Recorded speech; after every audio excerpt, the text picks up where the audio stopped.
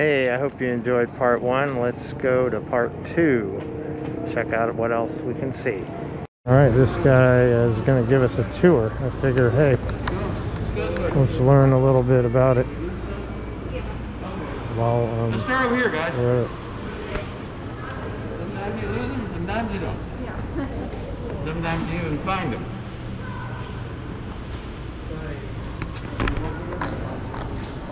So anybody military?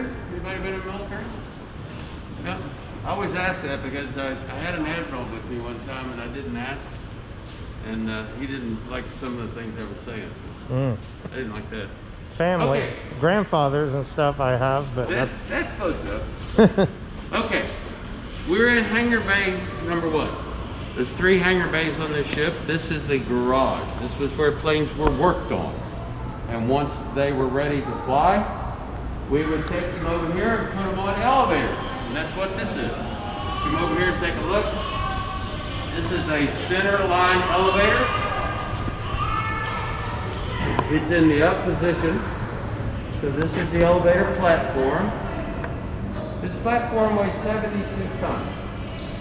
And it's attached to cables which go down the next deck to a hydraulic engine. And the hydraulic fluid is pushed by compressed air, not pumps, compressed air. So we have 3 elevators. They are all run off compressed air and they all run off the same compressor. We still have the original compressor, but unfortunately it gave up a few years ago. It fills the side of the room.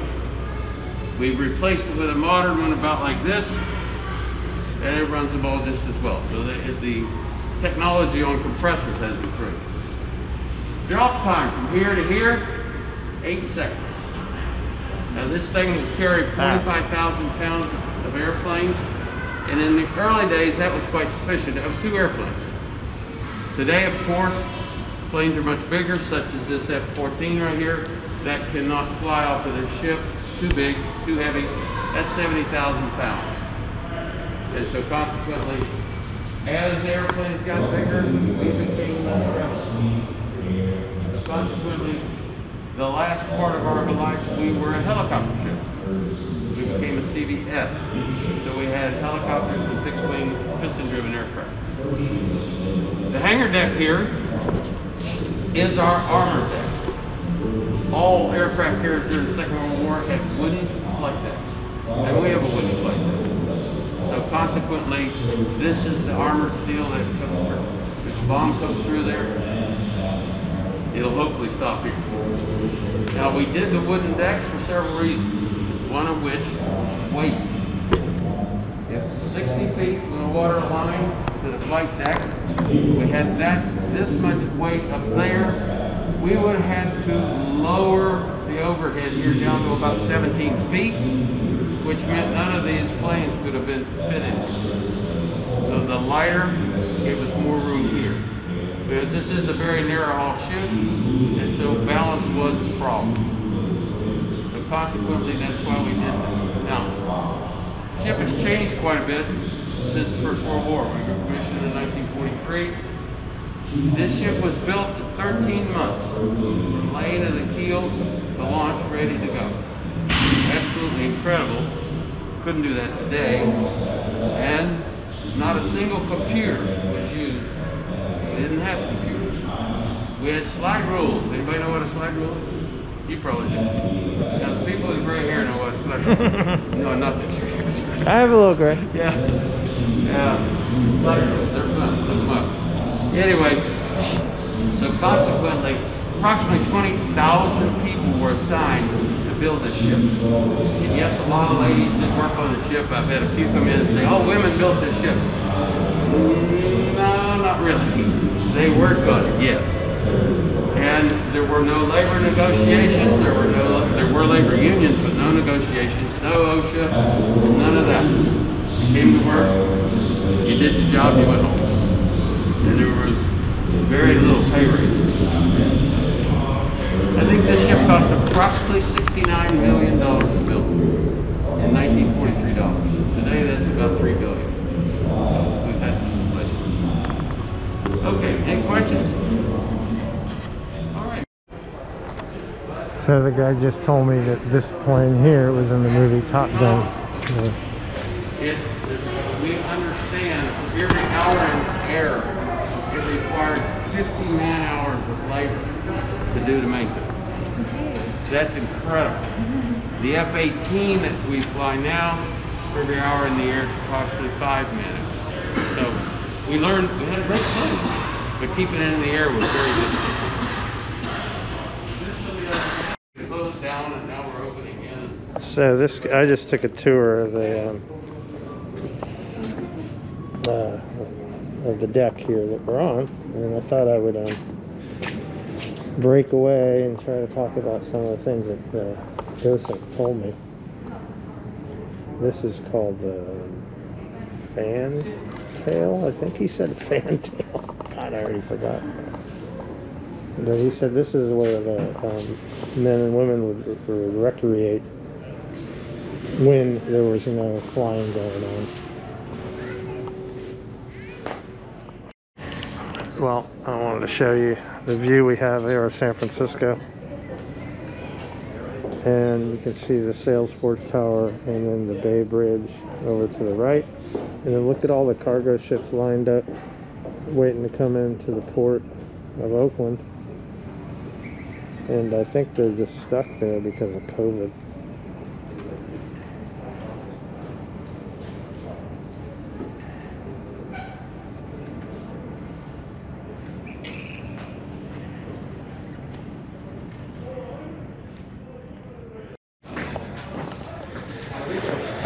The guy was saying they would dump garbage off this here too.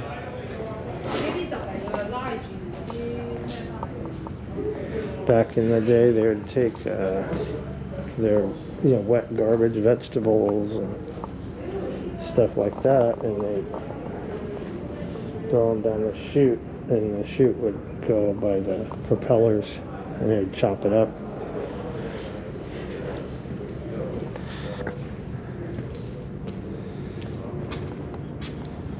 Supply ship over there.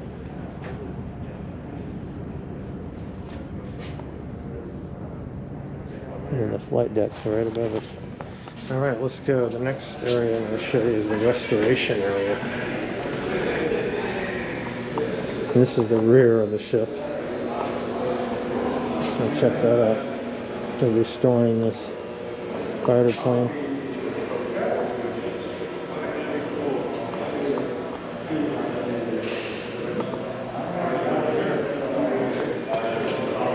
Pretty awesome.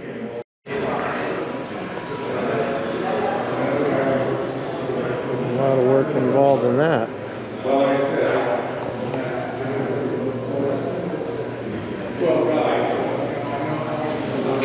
Looks like they sanded the whole outside.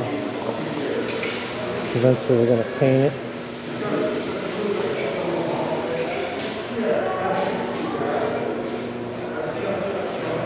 This is the back of the Uss Hornet. Look at this thing. I bet this is a lift for bombs. It's got disc brakes on it.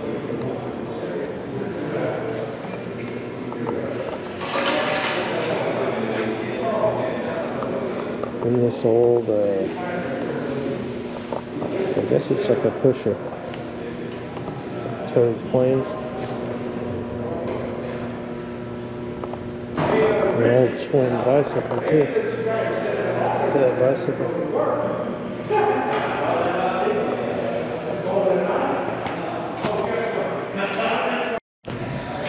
Little Salt's powder room sign. It's got a bee powder interface.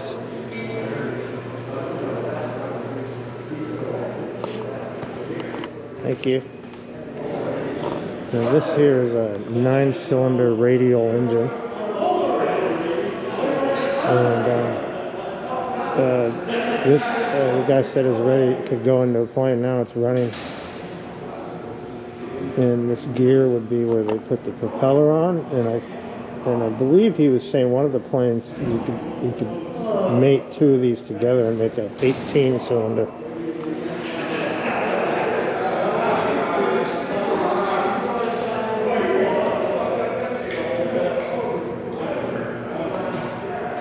This one's in pretty great shape though, huh?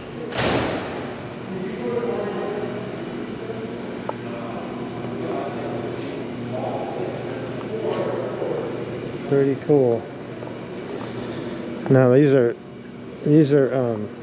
pistons going up and down in all these, and they're all attached to. It's very complicated inside. Radial engine, 9-cylinder. And look at these signs.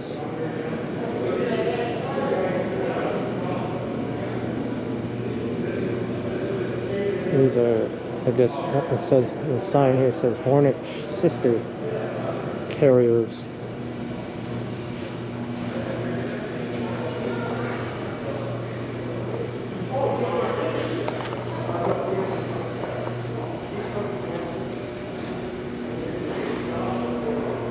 Here's Donald Duck. USS Bunker Hill.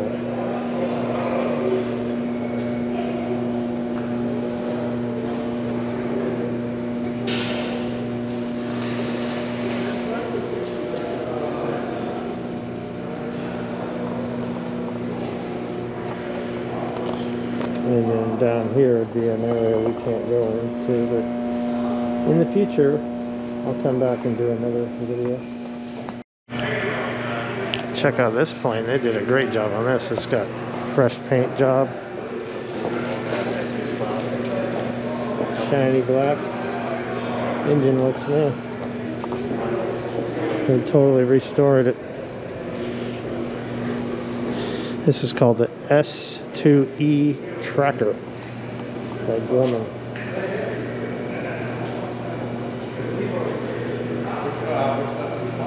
Did an amazing job restoring these.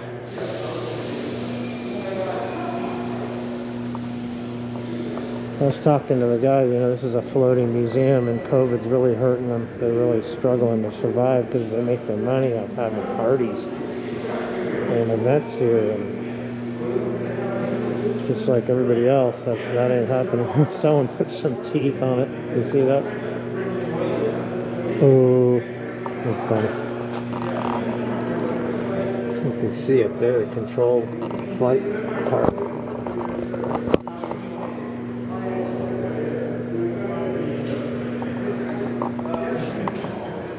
The plane. And these are all the guys doing the restoration work. The skill, I tell you. We got some of the ailerons here on the stage. And the podium. And the giant flag.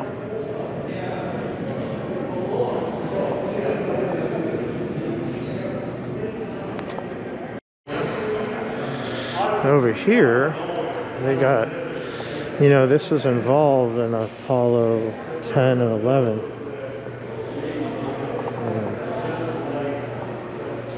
This is part of the history here.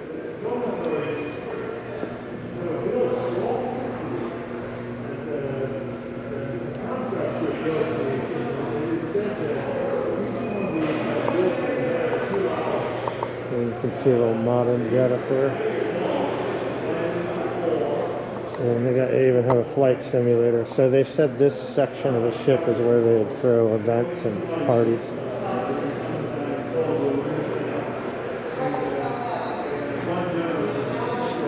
Torpedo workshop is down below.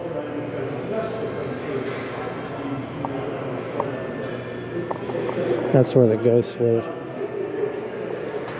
Alright, here's another plane. Now this one, the tour guide told me has 2 9-cylinders back to back, so it's an 18-cylinder plane. And interesting story too, that he also said that it was not very fast or powerful, but it had self-sealing gas tanks. So the Japanese fighter planes, if it took a bullet, they were done because they'd leak gas and explode. And these tanks had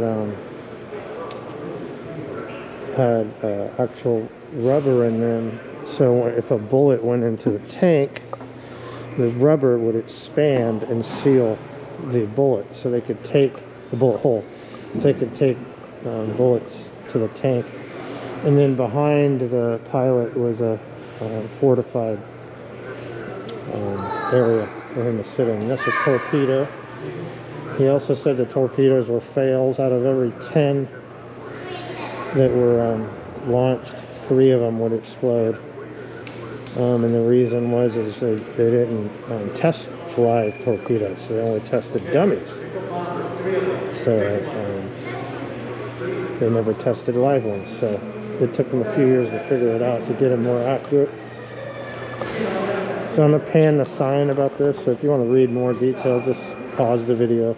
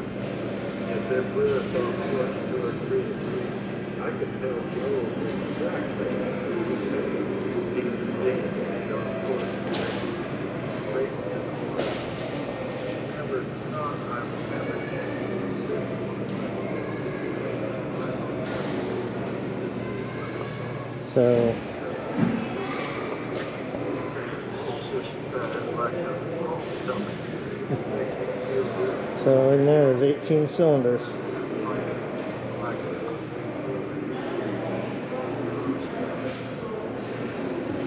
It's funny, by today's standards, these things look like enormous beasts, but back then they were, you know, the best. This mural here, where all the planes that flew off the USS Hornet, it's set for, he was saying, the bomber here and the biplane. Every other plane in this picture flew off the USS Hornet. And he said one of the docents painted this. Very talented.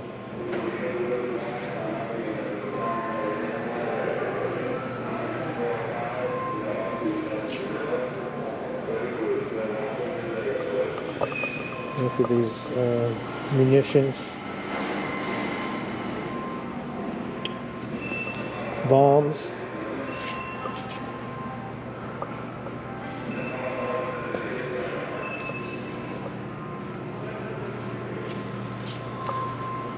Hopefully someday in this existence of time, there won't be any need for war.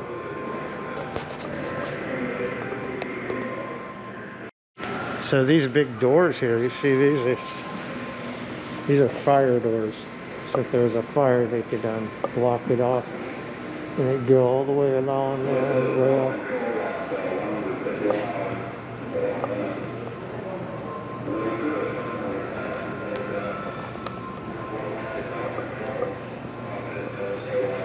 This is like some kind of training deal here.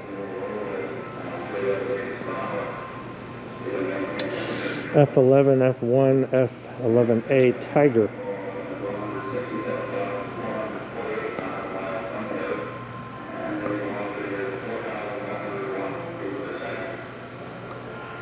It's the front nose of one.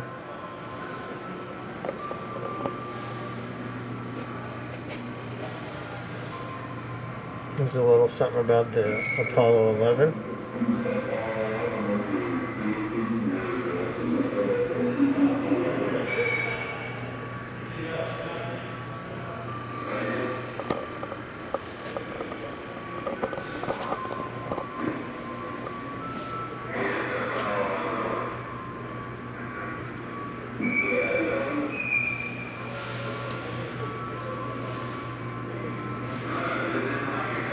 Again, just pause the video if you guys want to read this.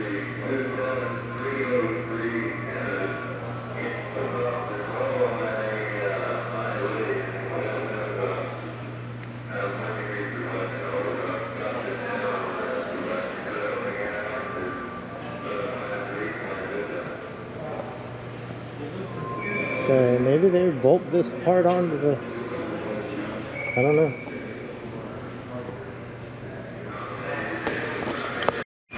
You know, I'm walking along and then I look up, look above us. Got these giant, I don't know what they are, gas tanks maybe.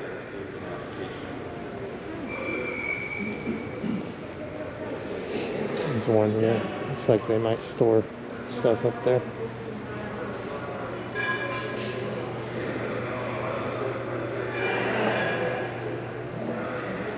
Hey, thanks for coming along with me to check out the Uss Hornet. That was pretty exciting. A lot of things to look at. A lot to explore. I'm definitely going to have to come back and do a more intense video. If you like what I'm doing, please subscribe to my channel. If you have any comments, I had a couple questions in there about things I didn't know about. I'll leave some comments. And other than that, thanks for coming along with the Uss Hornet. All right, bye.